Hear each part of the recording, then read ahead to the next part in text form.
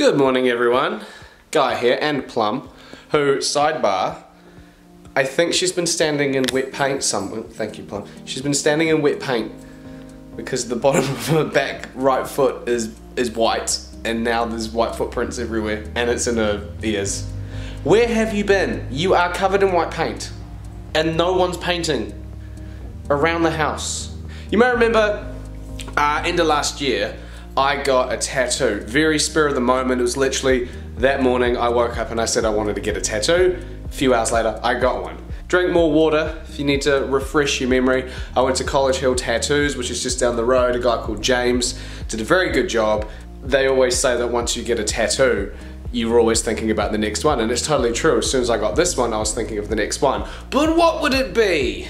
And I've thought about it for a couple of months and now I've decided to take the plunge. So in about half an hour I'm gonna go back to James at College Hill Tattoo and he's gonna put this on my body. That's right. It's very similar to that.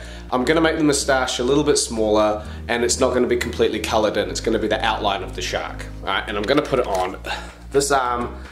I'm trying to figure out where, either on the underside, like here, or like across there. I'm not 100% sure. I feel like that's something I should know before getting a tattoo. But I have this really strong theory that when it comes to tattoos is the more you think about it, the less likely you are you're gonna get it. It's like a bungee jump. If you sit there on the edge going, oh, should I get a tattoo? You're not gonna do it. That's why with that one, my drink more water tattoo, I literally thought, drink more water, why not? And then I didn't think about it until it was on my body. People are gonna go, why'd you get that? And I'm gonna go, I don't know, it looked cool. Probably regret it, but that's future guy's problem. Let him deal with it. Let him pay hundreds of dollars for laser tattoo removal that's super painful and it's gonna scar my body. Let him worry about it when he wants to, you know, if he wants a job interview and they don't hire me because I've got a stupid tattoo on my arm. Off to the tattoo place, it's gonna be fun, I'll take you with me. I'm not gonna take Plum because she'll get paint everywhere. Meg's not gonna be with me this time because she's at work. So I just saw her, said goodbye. Next time she sees me, there's gonna be a shark on my body. So excited.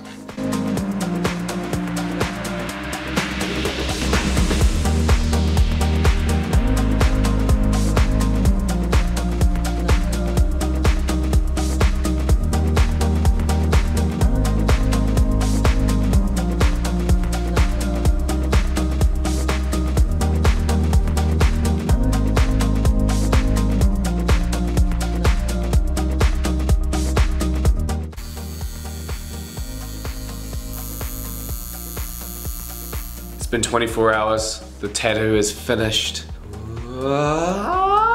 Isn't he wonderful? Look at him. So he's got a little mustache and a little tiny smile. Look at his smile. And a super detailed bowler hat. Two things. One, thank you very much James Dean. I'll put everything you need to know about him below because he's a very talented man. If you are in Auckland, College Hill Tattoo, he 100% knows what he's doing. Very talented man. So if you're ever thinking about getting a tattoo, then I'd highly recommend him. He also did this one. A lot of people thought it was gonna be a lot smaller. They thought it was gonna be like that big on my wrist or something like that. When Meg saw it, she's like, oh. She loves it, but she did not realize it was gonna be this big, and I feel like she's part of the majority. The second thing is I need a name for him. I mean, I'm not gonna write it underneath, but it would be cool to say a name. So far, the best suggestion is Sharklock Holmes, because he kind of looks like Sherlock Holmes, but a shark. Sharklock Holmes is currently the front runner for the name of my tattoo. If you can think of a cooler name for him, down below, comment. And then third thing as well, I'm thinking about dyeing my hair a color. I've never done it. I'm in this rebellious mood of, oh, I got a tattoo, I want to dye my hair. Who am I? So if you feel like commenting a color, I'll try it, maybe. Okay, cool, comment below, think of a name. I'll see you later. Hi everyone, it's me. I wanted to tell you something really cool my mum's doing. She came up with this idea, I feel like at the start of this year, and I was like, oh yeah, that's cool, but didn't really know she was gonna go through with it. But knowing my mum, I should have known better, because once she says she's gonna do something, she does. She has made a kids party bus. It's thekidspartybus.co.nz if you want to check it out. It is launching really soon in a couple of weeks time, pretty much start of October is the official launch date. The website still needs a bit of work on it. In theory what it is she has bought a bus and had it painted, and it's exactly what it sounds like. It's a kids party bus, but it is portable, so it's able to come to your home. If you live in the Wellington area in New Zealand, then she can like drive the bus, park up outside your house, or even meet you at a park if you haven't got much space on your driveway.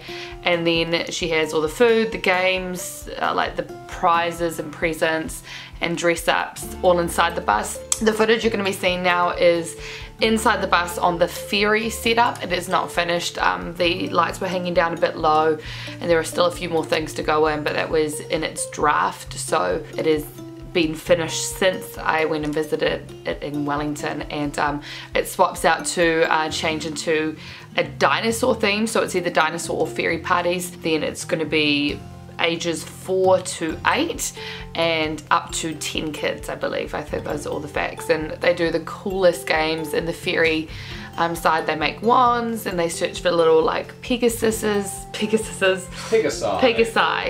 in the little fairy pond, magical glittery light up area. They'll see fairies and they play pass the pass obviously, and they eat fairy bread. And what else do they do? Oh, the birthday girl or boy gets a big fairy balloon. It's gonna be fab. And on the dinosaur side, all of those panels that you see on the side of the bus swap out to looking like dinosaur themed. The fairy pool changes into like a little volcano rock pool, so everything's like switch outable to be able to change to themes. And then the birthday girl or boy gets a helium dinosaur balloon, which like has got weights on the feet so it walks behind you, and there's like really cool prizes. She's done such a phenomenal job, and I'm so excited for her. So if you are in the Wellington area, get in touch with old Philippa. She is the person that runs the fairy or dinosaur party, so she is going to be the queen or the head paleontologist. So you will be hanging out with my mum, which is super cute. But I'm really excited for her. I think she's really onto something here, because it is so stressful setting up kids parties at your house. You've got to run it, you've got kids running around everywhere, you've got to buy the food, buy the decorations, buy the prizes for all the games, and that's all organised for you. Plus, you don't have to clean up the mess. I always think that's such a big thing, that like when the party's over, you get like, you're like, oh phew, that's done, but then you've still got 2 hours left of cleaning up sticky fingers and prints and... Yeah, like the mess literally leaves you. Yeah. It disappears down the driveway. Yeah, it just goes, she just takes everything with her. So it is thekidspartybus.com or .co.nz, I'm going to check it right now. .co.nz. If you go on there now, the main photo is me as a fairy when I was a child. I wanted to show you, I'm really proud of her. I think it's really cool. And if you are in need of a 4 to 8 year old's birthday party in the Wellington area, give her a call, 027 228 9029. That's my mum's number I just gave out. Yeah, I thought that was quite bold. Yeah, but she's using her actual number for her business number. It's stupid, but that's what it is. So please don't spam Philippa don't with text spam her. now. But that's her business number, so whatever. Not a big vlog this time around. We've got some cool ideas for some videos coming up. So we're going to have a big old filming session. They'll be coming out soon. And if you've got any ideas for videos, let us know. What are our ideas? I don't know any ideas. We wrote them down. Oh yeah, I've lost that list though. I thought you had it, yeah. I'm gonna do a lot more hauls. The only problem is, I think I'm in a bit of a jealous mode, and I'm allowed to be jealous. Jealousy, like, as long as I think you admit what it is and you know that you're being jealous and you're not just being like vindictive. Petty.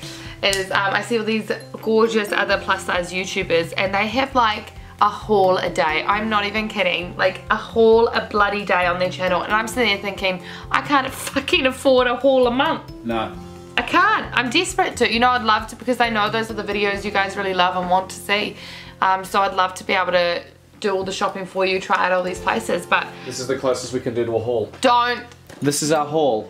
This is not our haul. I got sent these. I get sent stuff through my job and I got sent. So we've got Real Feel and Featherlight condoms. And then this is a Naturals Intimate Gel, which looks like aloe vera. So in the summertime, we're going to hide this. Otherwise, we're going to rub lube all over our bodies. Steal my joke, why don't you? And perfect. Steal my joke. That was my joke. And Perfect Glide. That was my joke. I don't know why I'm on this mailing list, but I am. Anywho, as I was saying, I am sorry that you don't see as many hauls as other YouTubers. I would love to do 3 a week. I would love to do 2 a week. I'd love to bloody do 1 a week. Yeah. But I don't know how they do it, guys. I don't know if it's the YouTube money and they've got more advertising. I don't know if their partners get paid more than mine does. Oh, I'm sorry. And they fund their horse. I don't know. I'm only 5 months into my new job. Maybe their jobs just earn more than me. I don't know how they do it. But we're saving for a house and we've forcibly. Bye, guys.